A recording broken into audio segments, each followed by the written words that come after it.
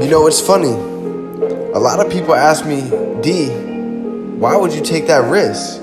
Why would you lose sleep? Why would you stress yourself? Why would you lose friends? And I ask them, why wouldn't you take the risk? Why would you want to be average? Why would you not want to find out what your full potential is? Why would you want to wake up at 80 years old looking back at your life and saying, I wish I did this? I regretted not committing to the things that I wanted to do. You know, what if it fails? What if I get hit by a car? What if I get struck by lightning? What if it works?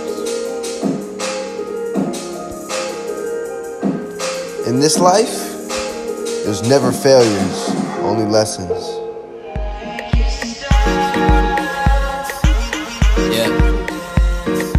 Grips on your waist from way back way. You know that I don't play. Streets not safe, but I never run away, even when I'm away.